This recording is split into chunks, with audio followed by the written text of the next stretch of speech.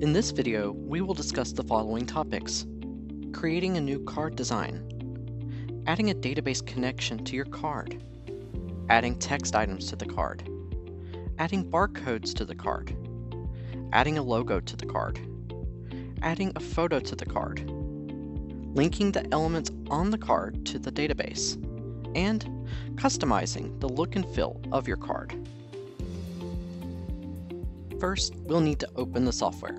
For this demo, I'll be using CardExchange Producer Premium Edition. Do note that each of our editions have different features available to be used. You can learn more about the edition differences on our website at CardExchangeSolutions.com. Once the software is open, we can click on the Configuration tab at the top, and then select on New Card. This will open the Create a Card wizard. Here, you can provide a name for your card.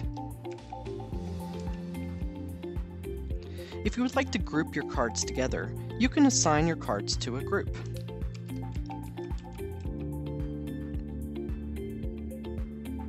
If you have not yet created a card, then the Create a Card wizard will automatically open whenever you start the software. You can disable this by unchecking the box at the bottom labeled Launch this wizard automatically at startup. Now, we can click on the Next button. If you would like the software to help you create a card and add your elements to the card for you, then you can continue with the wizard by selecting the option I want help to make my card by using this wizard. Then you can click on the Next button and the wizard will guide you through creating a card. For the sake of this video and showing how the designer works, we will not be using this wizard and will instead select the option I don't want help to make my card. Skip this wizard and launch the Card Designer window now. Then click on the Finish button.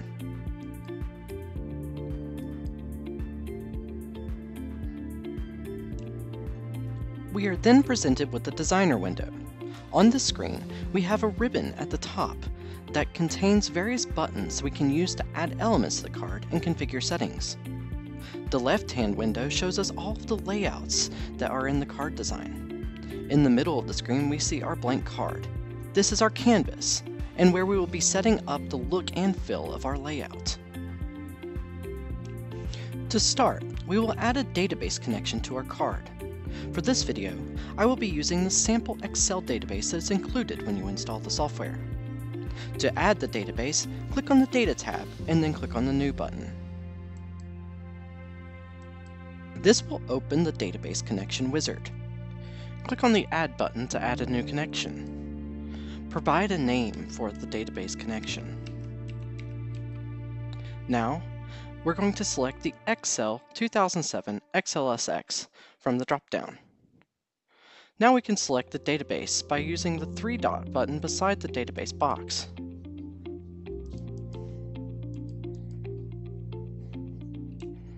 Excel files do not require a login, so we'll skip the bottom section of this pane and click on Next. On the next screen, we can choose the view that we want to connect to. For this video, I will be using the Employee view. We can then select the primary key of the database. This should be a field that has its own unique value for each record. In this case, we'll select the ID number field from the drop-down. We can click on Next to continue. In the Record Lookup window, we can select fields that we want to display in the Records pane on the main interface of the software. These are fields that you can search your data on. I will select the first name, last name, and ID number.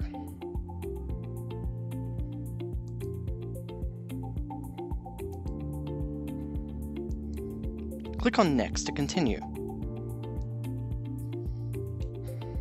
In this window, we can specify how we want the software to interact with the database. If you want to be able to add and edit records to the database, check the Allow Editing Database Records box. You can then choose to allow for adding new records or updating records in the database. Do note that Excel files do not allow for deleting database records. Thus, the Allow Deleting Database Records box is grayed out. For the primary key, you can either choose to have the keys entered manually, like if you're going to use an employee ID as the primary key, Or if the field you choose supports generating automatic primary keys, then you can have the database add the primary key to the record automatically. The field that I have selected will automatically increment the ID, so we can leave this as primary keys are generated by the database. Click on Next to continue. In the Data Column Settings window, we can specify individual settings for each field in the database. If you have fields that you do not wish to display in the Database Records pane, you can click on the field that you would like to hide. Then, you can uncheck the Visible checkbox. If you want to restrict the ability to edit particular fields, then you can uncheck the Editable box for that field.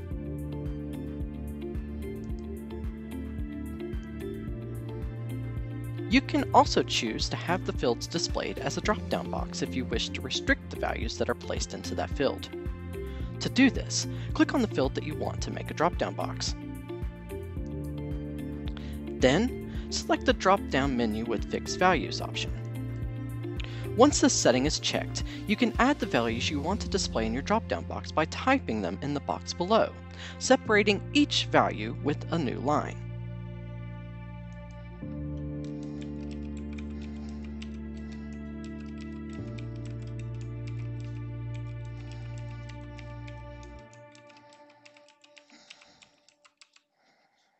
Then, click on Next to continue. In the Storage Items window, we can define additional data that we want to store back to the database at a trigger moment. For instance, if you're using a database that has a field that can accept a photo, then you can create a storage item for that here. In our higher editions, you could also be reading the chip serial number off of the card during print. You can specify which field that you want that data to be stored back in here. Click on Finish to save your changes and exit the Database Connection Wizard. It will ask you to save your data definition. You can save it directly in the data folder that it recommends. Now click Save. We are again presented with the Card Designer window. Now that we have our database connection configured, we can begin specifying the layout of the card and adding design elements to the card. Clicking on the Insert tab at the top, we can add a second page if we wish to do double-sided printing. Then, you can select the Page Layout tab at the top. Here, we can specify the orientation of the card, either portrait or landscape. Next, we'll select the layout page that we want to edit from the left-hand side. Then, we'll click on the Insert tab at the top.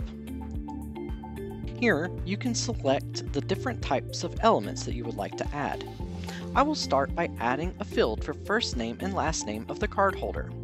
Click on the text button and then draw the box on your card by clicking and holding your mouse button. Drag the box to the correct size, then release your mouse button.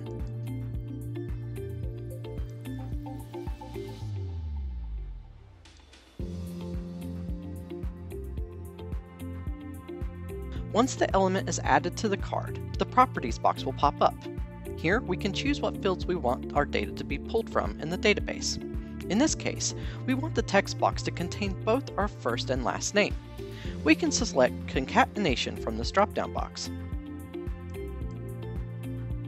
Then, we choose the fields which we want to concatenate together. In this case, we're going to select first name for the first field, and for our second concatenation box, we'll choose last name.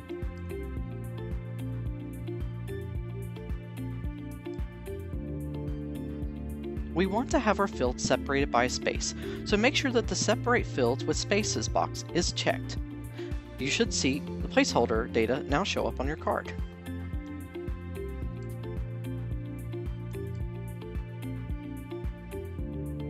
You can further customize the look and feel of your design element by reopening the Properties box. Simply double-click on the element. It'll reopen the Properties window. Now, you can click on the Text tab at the top. Here, you can change the text font, change the size of the font, change any style of the font, center, left align, or right align the font, and you can choose other styles as needed. One thing to note, Depending on the length of the field that you have, you may want to enable shrink to fit or word wrap to prevent the data from being cut off. If you want to add a barcode, back on the Insert tab, you can choose between a linear barcode or a two-dimensional barcode. In this video, we will be adding a linear barcode to the card. Like we did before, click and drag the element to the card. If the application that you'll be using to scan the barcode requires a specific kind of barcode, you can change the type here by selecting from this drop-down box. For this case, we'll use a standard code 39 barcode. Now, we can select the field that we want the data to be pulled from in the Properties box. I will map this element to the employee number field in my database.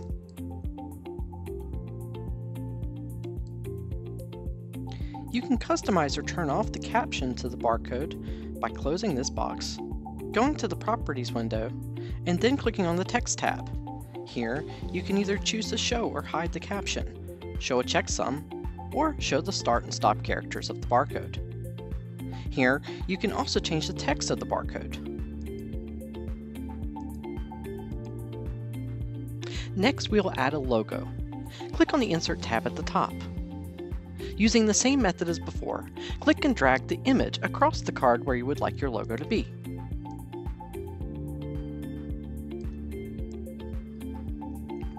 Next, in the Properties window, we can leave the drop-down set as Fixed Image. Here, you can click on the three dots to select the image that you would like to use. To adjust the positioning of the image, click on the Position tab in the Properties window. Here, you can change how you want the image to be displayed. In this case, I will set the alignment boxes to center.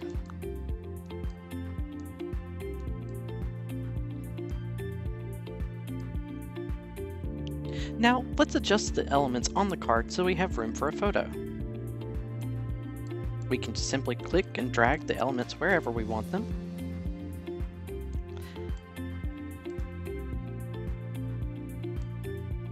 Then clicking on the Insert tab, we can insert another image.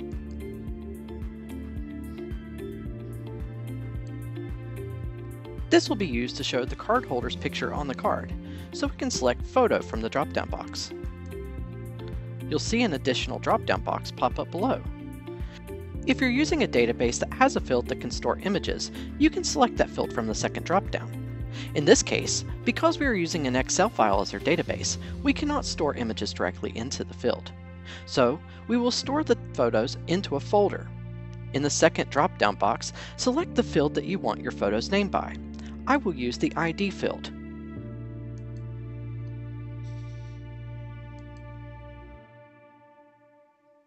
Next, you can choose the folder that you want the images to be stored in.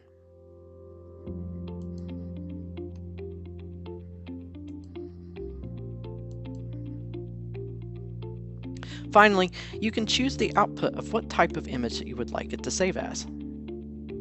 You can also customize the photo field by adding borders.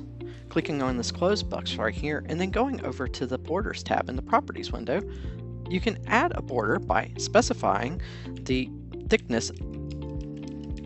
You can also choose to round the corners if you so desire.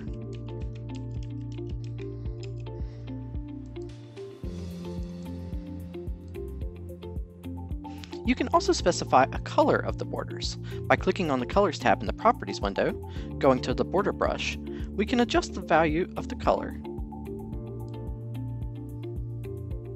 Finally, we can finish the design of our card by resizing the elements and aligning them. To resize the elements, click on an element on the card and drag the box to how you would like for it to display on the card.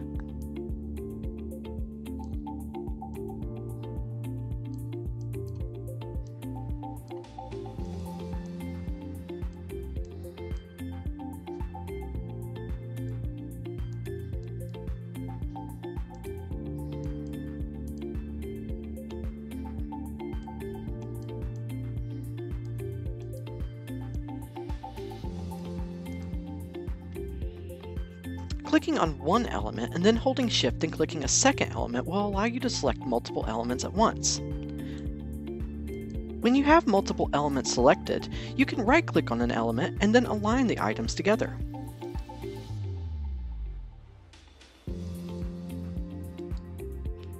You can also choose to make fields equal width and equal height. Once you're finished with your card design, you can click on the blue button in the top left to save your card design. Then you can close the designer.